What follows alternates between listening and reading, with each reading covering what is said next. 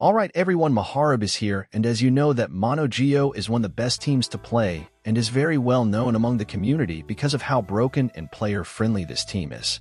Man, lying is so hard for me. A lot of players were upset when I talked about how disappointed I was with the restrictions in the kit of Chiori, and today I will talk about why M0har1b is a curse in Genshin and how easy it is to save future characters from this curse.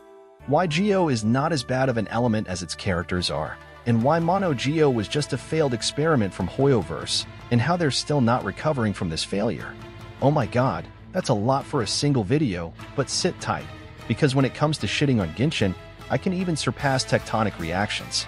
First of all, let me just answer those who think Chiori is going to be on standard banner. It's just that her ascension materials are from Inazuma, and her sword also needs these handguards from Nobushi. That's why I don't think she will be in standard banner.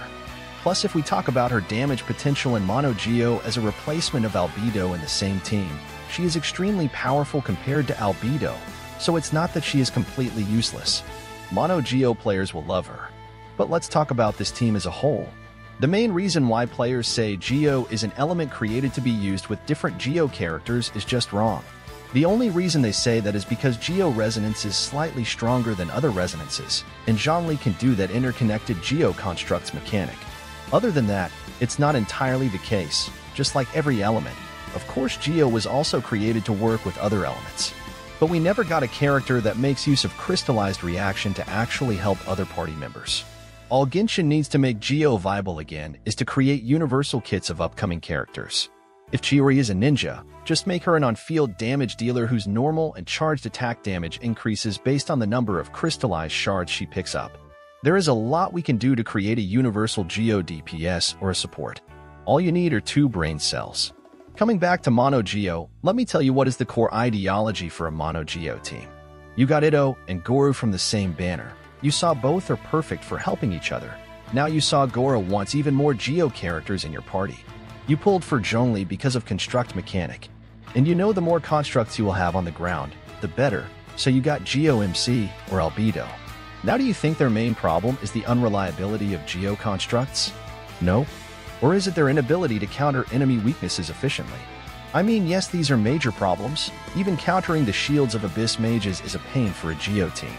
Having multiple elements at least allow you to switch to different elements to counter different hurdles. For M0har1b, they are just reliant on their brute force. But if you actually think about it, any mono-elemental team can have this problem. Even if you have a mono-hydro team with Nuvolette, Fiorina, Kokomi, and Yelan, you will still have problems fighting a hydro slime. The main problem is that all of the characters in a M0har1b team are heavily reliant on each other. Swapping any one of them will make this team incomplete. Remove Gorou.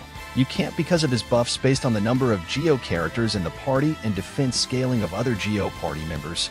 Remove zhongli, and you lose the only mechanic necessary to make use of Geo constructs. Albedo was the only member that had the potential to be removed from this team with minimum consequences, and you can only use C6 Noel instead of Ito for a M0har1b, which is still the same in practicality. So how did they fix that albedo problem? They created a character that cannot be swapped out from M0har1b once added by giving her a restriction that you must have a construct on the ground to fully utilize her potential. Wow, very well done, Hoyoverse. It's not like Geo is a bad element. If developers try to do some creativity with crystallized reaction, they can indeed make future characters better and more enjoyable. The only reason players enjoy and love Navia is because she is different from all the other Geo characters.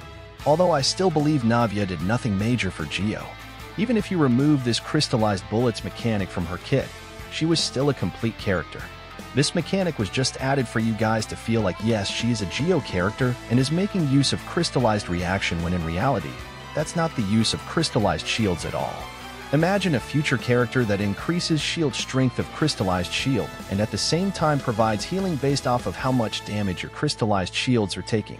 Imagine a character providing buffs based on the element of crystallized shield, pretty common idea at this point. A reverse Nilo type of character who must be used with 3 different elements. So whenever the active character collects a crystallized shard, previous shield will explode dealing AoE damage of that particular element. A character that can stack different crystallized shields, and once you collect 3 shards of different elements, the character creates a Geo shield and increases elemental damage of the active character. It's not that crystallize is bad, It's just that the developers are lazy. Like I mentioned previously, Geo characters are always a downgrade in almost any team that is comprised of different elements. Take Nilou's restriction for example. You need only Hydro and Dendro units to optimally make use of her special ability, just like Mono Geo. And just like if you can claim that Geo characters like Chiori can be used in different elemental teams, you can also claim that you can use Nilou in a vaporized team. But will that be optimal? No, it won't. But the problem is that if you will build Kokomi for Nilou, it will be a huge upgrade than building Albedo for Chiori because Kokomi herself is like the sustainer against heavenly principles. You can use Kokomi optimally in a ton of different teams, your versatility will not be affected, and you will not be forced to use her solely for Nilou. For a Nilou team, you can find a lot of free-to-play options. You can have healers like Yao Yao, you can make Candace viable, and pulling Al-Haytham as an on-fielder for Nilou will not just be a Nilou locked. Unlike Ido, he will be a huge upgrade with a ton of different teams you will enable. With Geo characters, you are just down to Mono Geo. Even in different Mono Elemental teams, each member of Mono Hydro is not only locked into using Mono Hydro only, you can go anywhere with it. Mono Pyro, for example. Ben and Xiongling are not only Mono Pyro locked, they are already so overpowered and enable a lot more teams as well. Baiju for Nilou can also be used as a healer for Furina. And Baiju Furina core can work with almost every character in the game. Albedo Chiori or zhongli Chiori don't even come close to that kind of power level or versatility. It's just that if Geo reactions are not going to change, it doesn't mean Geo is dead. It only means we don't have any character who wants to use that reaction. If Hydro was getting the same treatment as Geo, their characters could have been like this. We are creating our first Hydro character. If there are more than 2 Hydro party members, her incoming healing bonus increases and she heals more. Second Hydro character increases Hydro damage bonus of the active character. Third, consumes HP and gives damage bonus. Gives extra damage bonus based of the active character's incoming healing bonus. Fourth, increases max HP and creates a doll that deals Hydro damage off field. If there are more Hydro characters, she create more dolls giving more Hydro damage. Now tell me, is this the fault of Hydro Element? Or its characters when you already know that we could create Hydro characters that intensify on Vaporize reaction or Melt reaction, etc. Now do you understand my point? Geo characters are generally bad not because of the element, but because of their kit. Imagine a Geo DPS that does not collect crystallized shards. Instead, she increases skill and burst damage of all party members when she is on field and infuses her sword with Geo to create as many crystal shards as possible.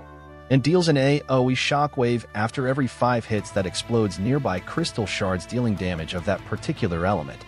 This will intensify that Geo character to play with different off-field DPS or elemental applicators like Xingqiu, Yelan, Xiongling, Thoma, Kuki, Yemiko, Layla, Raiden, etc. There are a lot of options. And don't get me wrong, Geo is an amazing element. The mere fact that this element have same reaction with all elements make it even more valuable when you don't have to worry about one particular element for a specific reaction. For example, if I have Sino, I must use him for Hyper Bloom. Or if I have Hu Tao, she must be used with Xingqiu and Yelan etc. for Vaporize. If all that character wants to have are a lot of crystallized reactions, you can use a ton of other elemental applicators that you never used before. Is it so hard for Hoyoverse to do? Absolutely not. That's why I still stand with what I said earlier. If you want to play one team your entire life, go for Mono Geo. Otherwise, please stay away from this curse. If you agree with my takes, subscribe. If not, let me know where I am wrong, and I will see you in the comments section. Free Palestine. Peace.